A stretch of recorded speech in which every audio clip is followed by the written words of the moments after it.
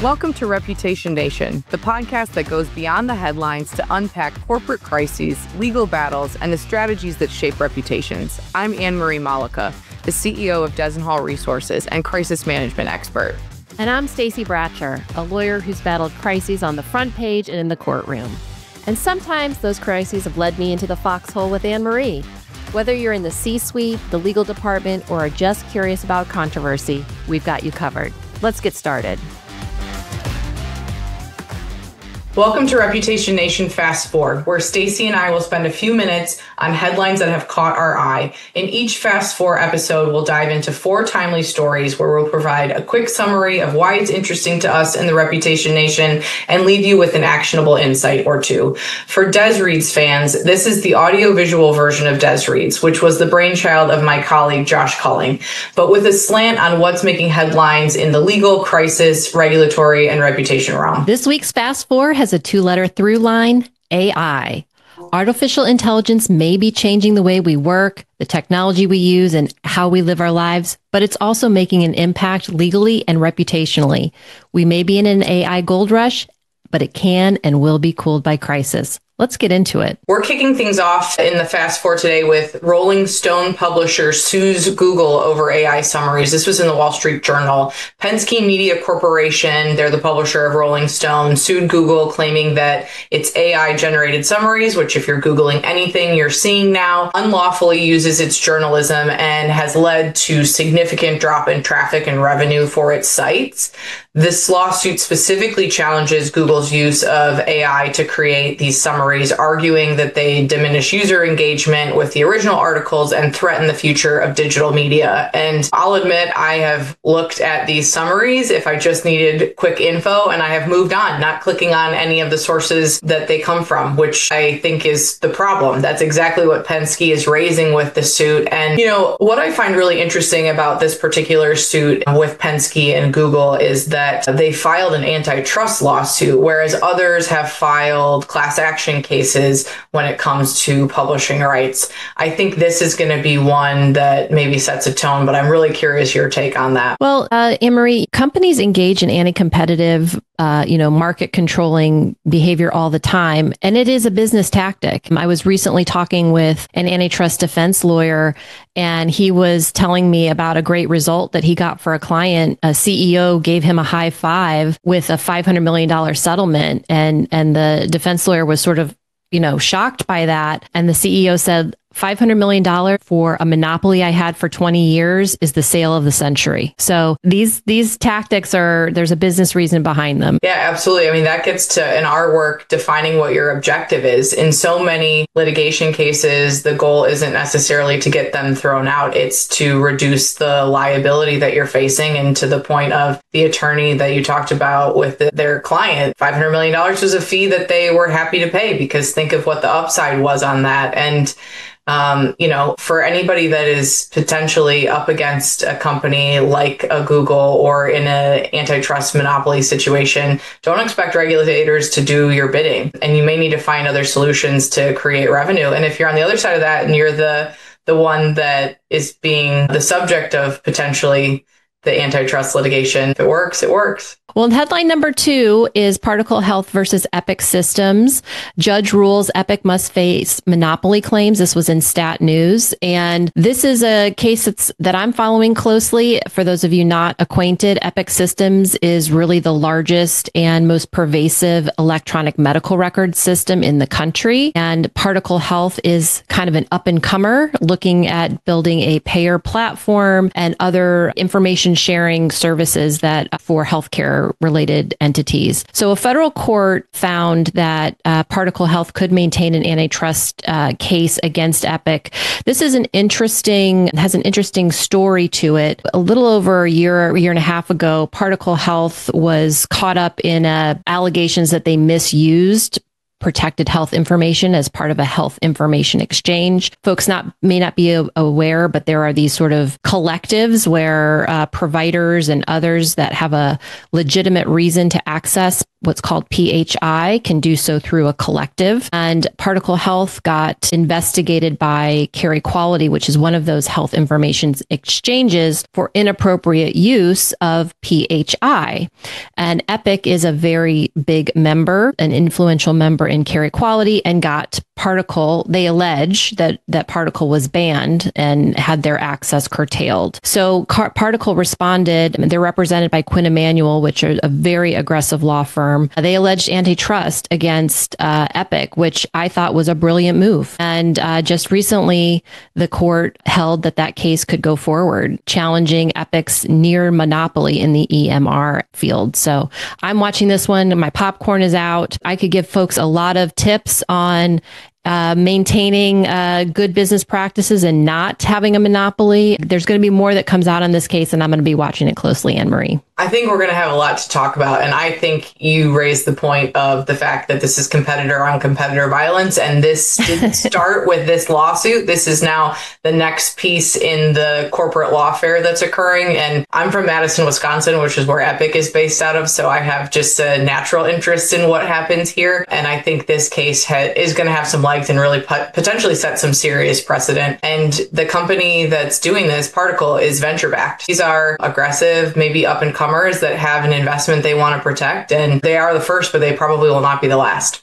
Amen. I second that. The actionable insight in the Particle versus Epic is when you're up against a big Goliath like a Google, like an Epic, you need to think creatively about how you can get out of that corner. And I think that's what we're seeing in the case that Particle brought against Epic. I actually, when the case was announced last summer in 2024, I was actually quite impressed because Particle, as I said earlier, was getting banned from these health information exchanges, which basically, obfuscated their whole business.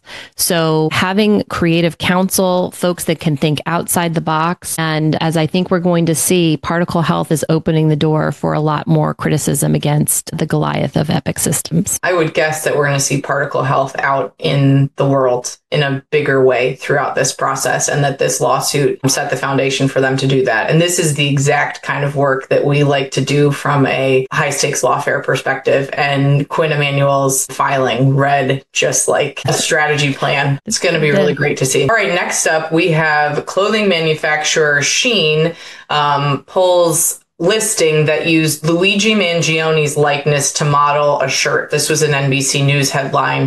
It was covered pretty broadly. So Shein is a company that sells clothes. They put up product photos all the time, all over their website and their social channels and their advertising.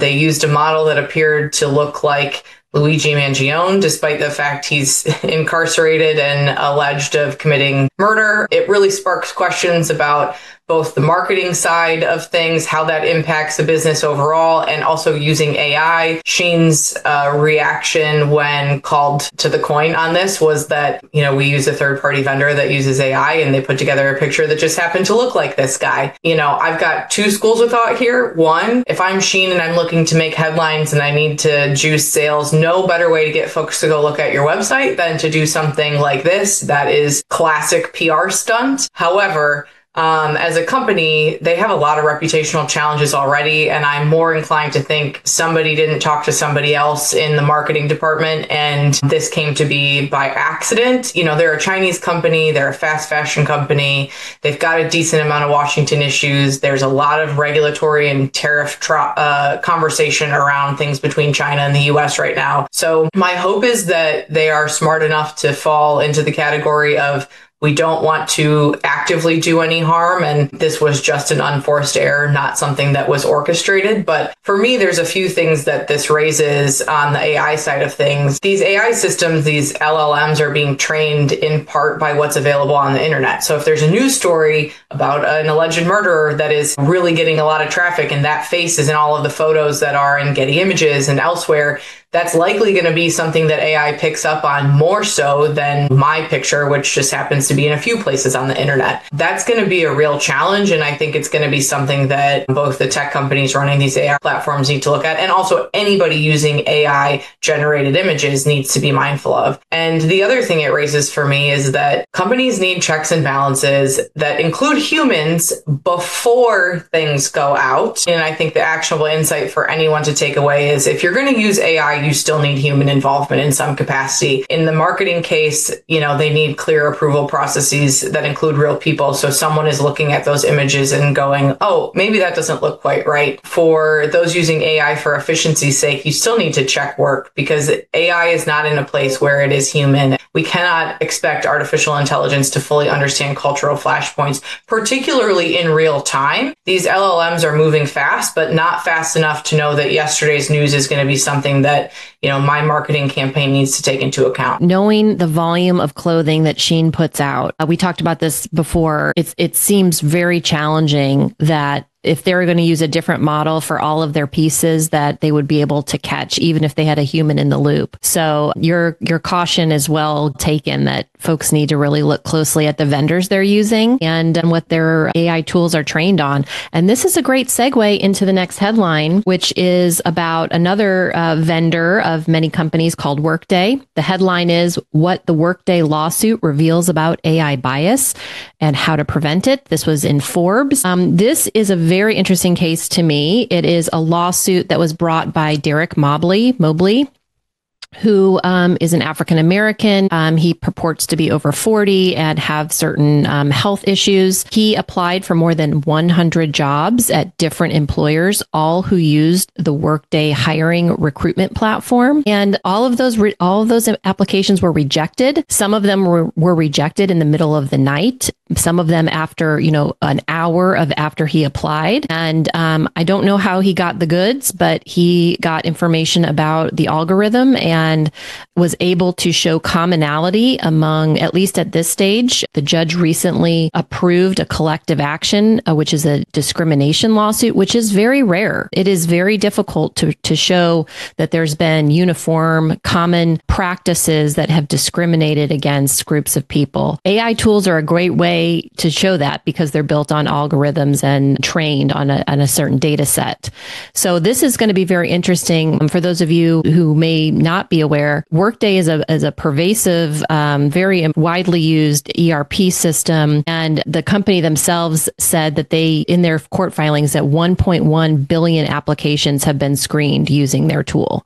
So this is a class action that of a magnitude we have not ever seen. So again, there's more and more tools out here that, and this Workday is a vendor for many employers. Right. So similar to the Shein situation, you have vendors using tools and puts an incumbency on the companies that work with those vendors to ensure that they are using those tools fairly and that they're designed fairly. So in hiring, it's, you post one job on LinkedIn and you get thousands of resumes. I guess the one advantage of LinkedIn is that you generally see, maybe it's not an advantage, you see a photo. So you would, if you were using the Workday system and you would see that on LinkedIn and you don't see any African Americans, that might be a flag to you that something is wrong. I'm curious if it will become apparent throughout the course of this litigation of what folks saw on the hiring manager side versus the ERP itself of, oh, I went in there and I saw a bunch of resumes and everybody's name was Jane Smith, or what comes to bear, because that there will be a very interesting and probably long discovery process. Depositions there could be fascinating. And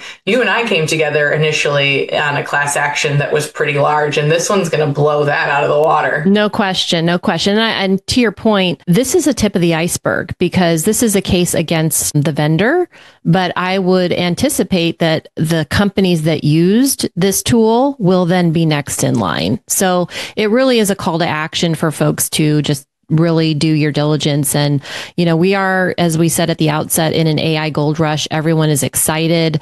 People are moving fast, but sometimes you got to go slow to go fast.